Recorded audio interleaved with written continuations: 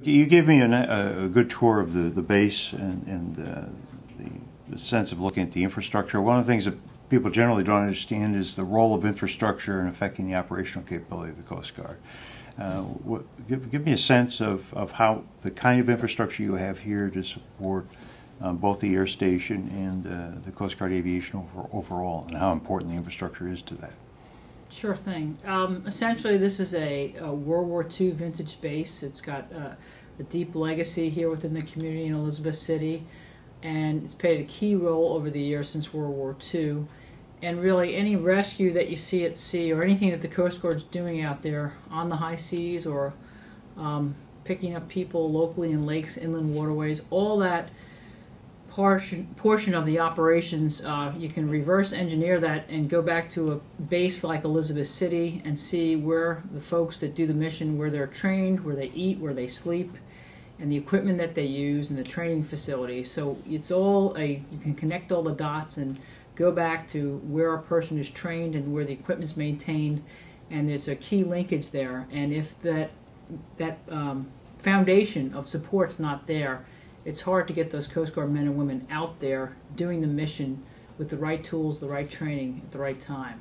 It's something that the public at large doesn't see, but it's very, very important to our Coast Guard men and women. One of the things that's striking to me is that we rely on the Coast Guard to actually surge to do for national crises like in the Gulf. And we now have on this base the complete support for the entire Air Force for the Coast Guard.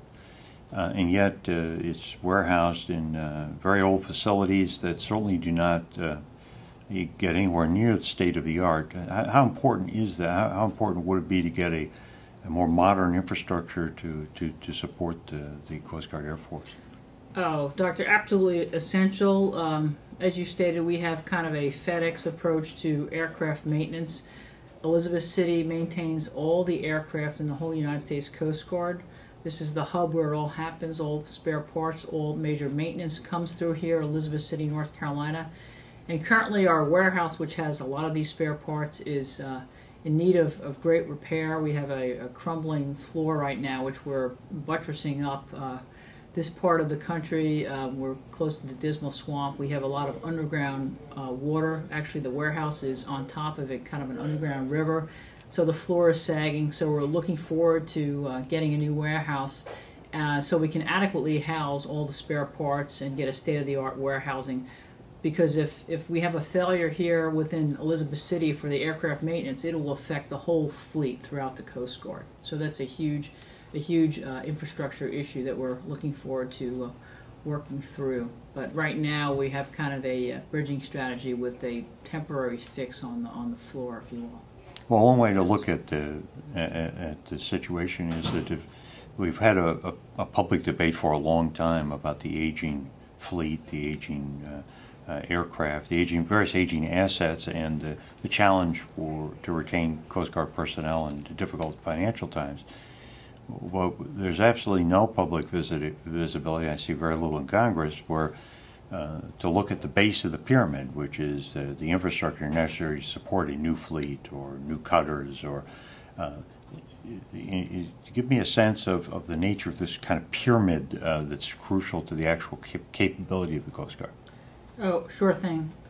Currently here on this base, which I mentioned is the hub of aircraft maintenance for the whole Coast Guard, one of the issues as the base commanding officer that I deal with is just the actual roadways here on the base. Basically, again, we're dealing with World War II roads. We have quite literally. Yes, literally. We have a lot of traffic. We have almost 3,000 people coming in and out of the base every day between the folks that work here and folks that come in for their ID cards or for their medical pharmacy or what have you. We have a small exchange here. And so we just have a tremendous use of our roadways. And then as we're having some projects, which we're happy about, the pool, rescue swimmer training facilities being put in. But as we have our trucks and deliveries come in, there's a lot of wear and tear on the roadways. In our construction projects, we typically, on the shore side, we focus on buildings or an air station hangar or what. And typically we never get down to the level where literally you're on the ground. But it's a key issue. We have one main road here. It goes along the Pasquotank River, and it's key that we maintain that. So currently, my folks in facilities kind of, you know, patch up the potholes as they can and keep things going. But that's one of those, I tell my staff, we're kind of like electricity.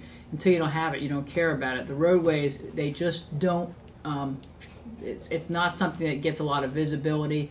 And similarly, starting from the ground and then working up, we have a lot of other buildings. We can't house all of our outdoor equipment, our trucks, and some of our yellow equipment. It's all out in the weather right now. We would like more garages for those. So all those things that are behind the scenes that are very important to any municipality to run a town or a base well, which is really what this base is. It's a small, I call myself the mayor, but we're really about keeping the utilities here, the electricity, the water, the roadways, and all those things are kind of behind the scenes. They're behind all the rescues that you see at sea and all the Coast Guard men and women doing the operational mission. We need that infrastructure and that bottom of the pyramid, as you put it, especially when it comes to our people programs. One of the things that in our tour, we just looked at was our old gym. The gym used to be a chapel, and then it was a movie theater in World War II. And now we have aerobic equipment in there and have free weights and whatnot. And it's adequate and it works, but it's not the optimal solution. Now, part of we'll get a state-of-the-art gym in the rescue swimmer training facility, but still we still have needs on the whole level for this base for, you know, state-of-the-art physical fitness and equipment for all the folks that come through the base. And the point is you have 2,100 personnel, and they're not all going to be rescue swimmers. Correct. The final point is that when you mentioned, or you showed me all the outdoor storage of things that are exposed outdoors and the World War II structures, one of the things that folks should realize is this is hurricane country, and given that we've decided to consolidate all our aircraft support structure here, one would have to be concerned, it seems to me, that about security from just the high winds and the hurricanes in the area, and so it would be probably optimal if we had some new capacity here that was more state-of-the-art and also more hurricane protected. Yes, that's spot on. We do have a lot of sheds, as you mentioned, and equipment outside that should be properly secured and housed in substantial buildings. One of my initiatives when I got here was try to, you know, get rid of some of our sheds and what I call the hazardous materials, or the FOD, if you will, that could get underway if we have a big blow here. We're working towards that, but it's still been kind of slow going because we've grown a lot faster than we've been able to get the infrastructure there. So what we do is when we do have a threat of a hurricane, we do take some stuff inside, secure things as best we can. But it is a concern because this is North Carolina and we have been known to get some pretty big hurricanes through here. Ironically, as we discussed, though, sometimes the aftermath of a hurricane, albeit bad that we lose equipment and may have building damage, we do typically get some supplemental funding which will help in the rebuild. We were able to reconstitute our waterfront on the Pasquotank River through the last major hurricane that we have, and we purchased new riprap, and we also re-roofed some of our buildings. So that's kind of the plus and minus of the hurricane season, but it's certainly not the way to hope for hurricanes or whatever to get money to help recapitalize your base.